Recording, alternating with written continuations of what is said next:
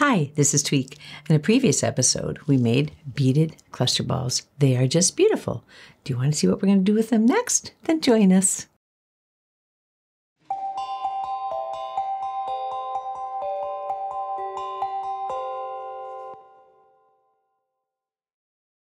We made beaded cluster balls. They're absolutely beautiful and a bit complicated, so we devoted an episode to just slowly going step by step into how we actually created these. It's a pretty simple process once you get the pattern down. If you'd like to see how that's done, click the link here. So now I've got all these beaded cluster balls. What am I going to do with them? They're beautiful all on their own. Set them somewhere. Any place they can catch light. I held some up to the sun. They're just brilliant. Then I got to thinking, what else could I do with these? They're so brilliant. I want a little more light. Sun's not always available. So I thought of these little lights, these little candle lights, and actually this size bead sits very nicely onto this LED light. And it's got a candle flicker. It's quite pretty. You could set these all up, put them in a window, put them on your desk. Very festive and cheerful. I wanted a little more light, so I found some lights online. They are LED submersible lights. And they're just small enough to use underneath one of our crystal balls. There's an on and off switch that comes with them. Again, beautiful. You could set it anywhere, but I wanted more. I wanted more stability. So another idea came to put these in a container. They are submersible, so you could put them in water, but I thought put them in a vase, something with glass, set these in and let all that light reflect through the cluster balls. Okay, now I had this big old pineapple sitting around. And what would happen if I filled this full of the crystal balls and added some lights? See how much fun you can have? Just run through your house, find stuff, load it up, set some of these little guys down here. They're not going to go anywhere. And put this carefully down on the top. Now what happens? Turn it on. Pretty. Let's see how it looks in the highest setting. Okay, that's like a really pretty night light right there. But again, I like the fade where I can see the different colors. Same idea, the light, the crystal cluster balls, and something to hold them in, whatever you'd like. I had other ideas too. How about something a little simpler than a giant pineapple? Take these out. You can see once you make these cluster balls, they're really durable, about the size of a baseball. Wouldn't want to chuck them very far. They're heavy too. Take my lights up. Let's use something a little simpler. What about just a little candle holder and put one light in there and put one cluster ball on top. And now what do you have? Same effect. Isn't that pretty? A little more stable than just setting it right on the light. Another idea was, let's try something really simple. And here's one of my favorites. It's a real heavy jar. I think it was a cookie jar at one time. You could decorate these with stencils. You could put ribbons around them to help hide the lights if you don't like to see the lights. But I'll see how many I can fit in here. I think it's because the glass is a little bit, got a green tinge to it, that this was so pretty. And I put 3 lights in this one and loaded up with some beaded clusters. See how many will fit in there. It's not that many really, but the effect is really pretty. Let's see, I thought I got some more in there last time. Here we go. Well, let's see how that looks. Okay. Turn on.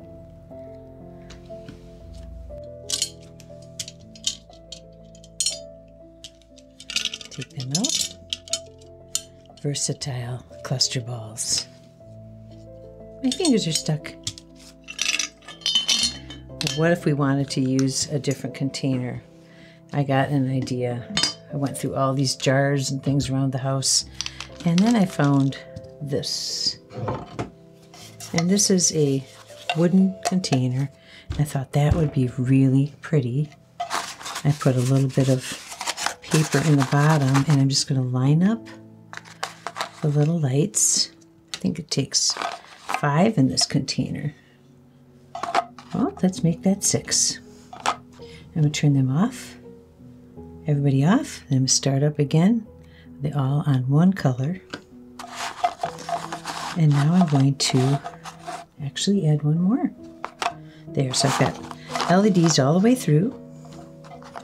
Submersible LEDs. And now I'm going to just pile on the cluster balls.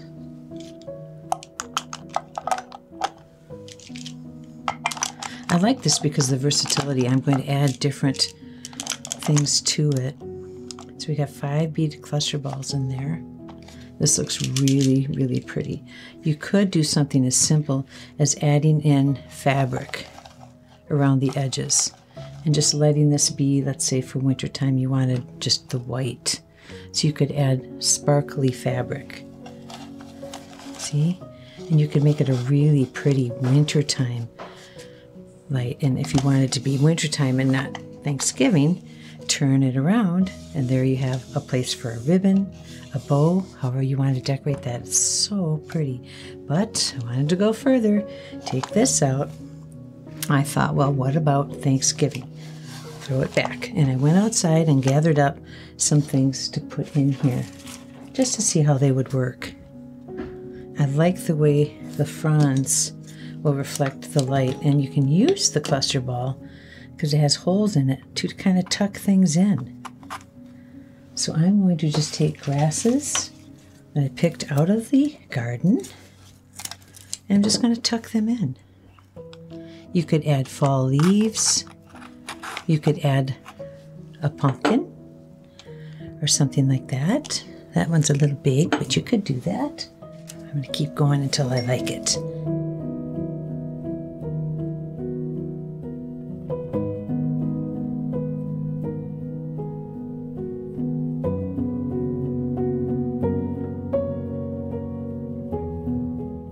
And I'm going to add a couple of these old flowers from the bush out there, and I thought these would just be pretty too. I'm trying to make a fall looking, and you can use the holes. So that just sits in there. See, I think this is turning out pretty. I'm just playing around here trying to think of, well, what could make this just really set apart on our dining room table. And I think I have one more here I shall make use of.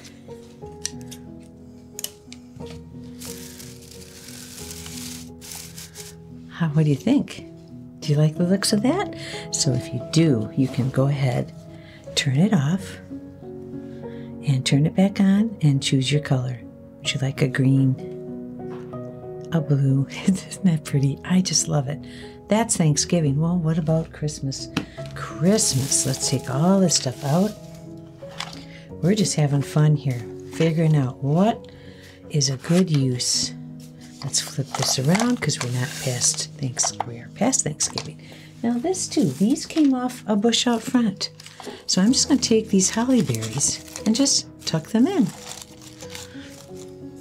I might tuck them in facing me this time. It's kind of hard to load it up backwards. Make use of the spaces that are already in the cluster balls. When I started making these, I didn't expect to use them this way, but the ideas come together. You find the container, you find the lights, you have the crystal balls, and look at how pretty this is becoming. Stick one over here. And we have a little more here. You could add some ferns. You could add whatever seasonal plant you'd like, and it makes a very, I think, beautiful table decoration. Something to put anywhere, and it looks pretty. What do you think? Yeah? Looks like it needs a little more too. Might want to throw in some of those grasses. But my final thought here, we're coming up on October and Halloween. We've got our cluster balls. Let's make them a different color. Let's go for yellow. There we go, nice and bright. And I'm going to use some bats that I had found. And what's nice about this stuff is you can pose it and position it. So let's see, I'm going to try to go taller in the center this time. And see how nicely it just goes right into the crystal ball, and it just sets there. It does exactly what I'd like it to do.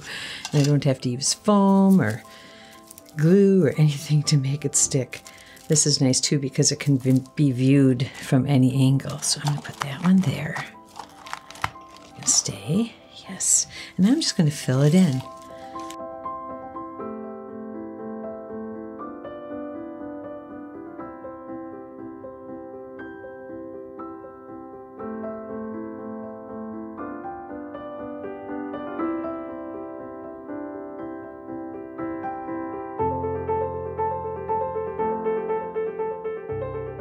A little bit sticking out over here. And I'm almost played out with these decorations. One of the many ways you can play around and use those cluster balls. Let's see it bright white. Ooh, that is a little spookier. And there you have it, a beautiful, very original cluster ball centerpiece. What can you do with those cluster balls? Once you make them, you can do anything you want. So if you like what you've seen here today, give us a like, subscribe to our channel. Don't forget to ring the bell so you know when the next episode of Tweeks with Tweek is coming along. Until then, have fun. Build some cluster balls. Make them your own. See you again